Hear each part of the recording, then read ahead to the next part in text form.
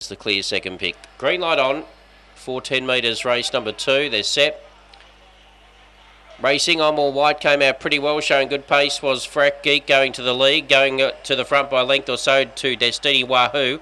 Getting checked there was Ellen Varmint, the favourite. Going past it was I'm All White, and behind those were Scott No Size. Well out of its ground was Ellen Varmint, Regal Note. They corner for home now. Up on the outside it's Frack Geek. Just in front railing was Destiny Wahoo.